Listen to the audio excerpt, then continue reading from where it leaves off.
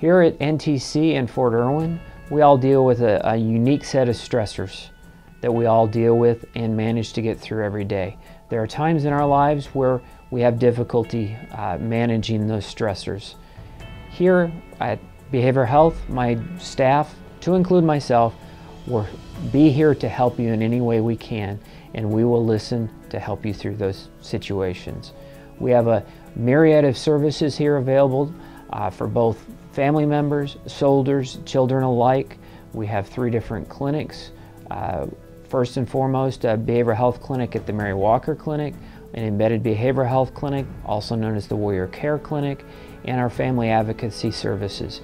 These services are available to all dependents and beneficiaries and provide a wide scope of care. Within this scope of care, we do provide walk-in services that are available during normal business hours. We are really here to help you through any struggles that you're going through. You really need to look to your left and to your right. Help those individuals out, to include yourself.